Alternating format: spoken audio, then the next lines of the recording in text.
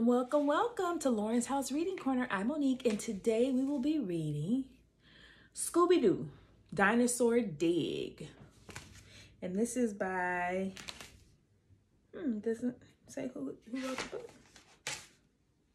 Oh, Aaron Soderbergh. Aaron. Scooby and his friends were helping Velma's Uncle Ted. Uncle Ted's job is to find bones for the museum. He gave the gang a shovel and a rake. Like this, we will work hard, Shaggy said. We need food and cookies before we start, or burgers and cookies before we start.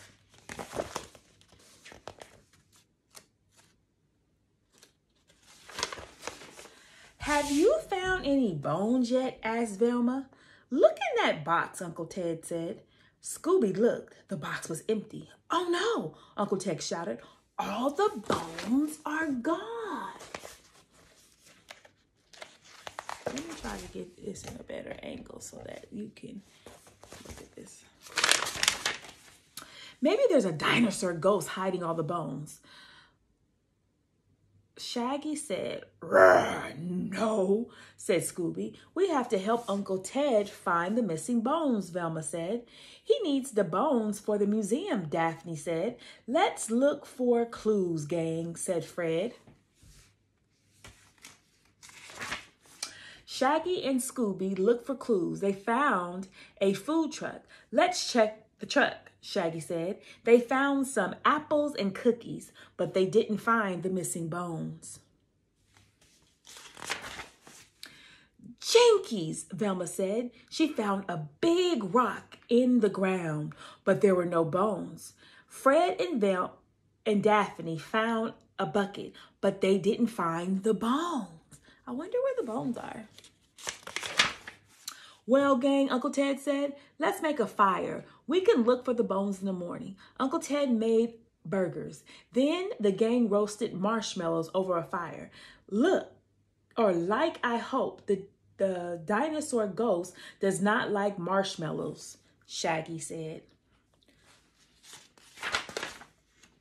Did you hear that noise? Shaggy asked. Scooby, let's go check it out, Velma said. Scooby jumped into the sleeping bag. Would you do it for a Scooby snack?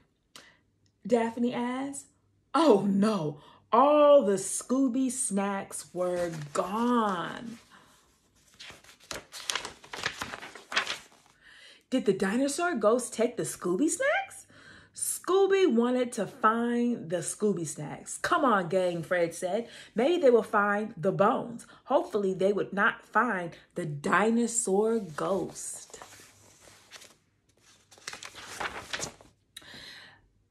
The moon helped Scooby and the gang to see in the dark. Scooby used his nose to search for the Scooby snacks and the bones. They looked in the sleeping bag. They found Uncle Ted's dog, but they did not find the missing bones or the Scooby snacks.